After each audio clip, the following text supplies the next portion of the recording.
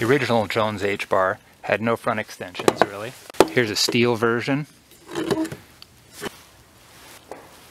There's a chromoly version. Then I put the extensions on the front so I could ride up in this position.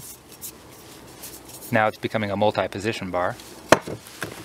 Then the next obvious change was, after having the straight front extensions, I realized this wasn't as comfortable, so bent the front end. Now I could hook into this aero position a lot better into here. So better aero position.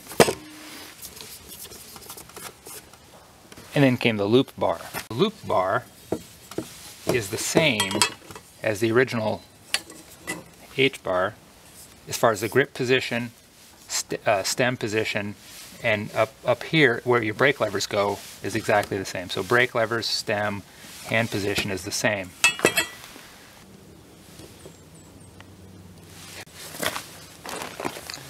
Aluminum loop H-bar. They're all H-bars. This is the loop H-bar.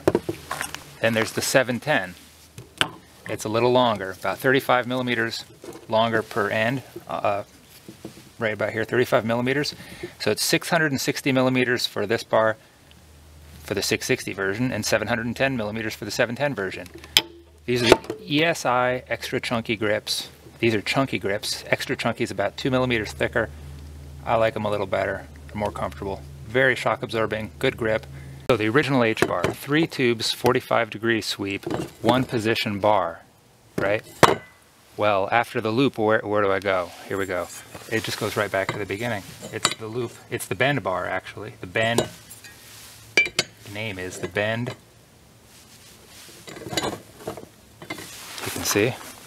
Has the same sweep, 45-degree sweep, same offset, but it has. But now you can run shifters because the crossbar right here, the crossbar was blocking the shifter position, so now the shifters fit, brake lever fits, everything fits, and it's a lighter bar. It's one piece, it's aluminum. Couldn't bend the titanium like that. Just like the loop bar, in the up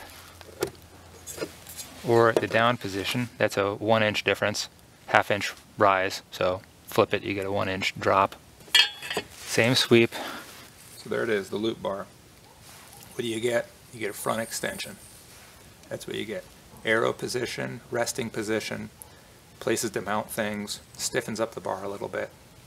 The bend bar, what do you get? Same 45-degree sweep, much lighter bar, no place to mount all your stuff except for in the traditional places, but it's kind of curvy here. So it just depends on what you want. I like them both. Can't tell the difference while you're on the back. Loop or bend. Jones H-bar. H-bar for handlebar.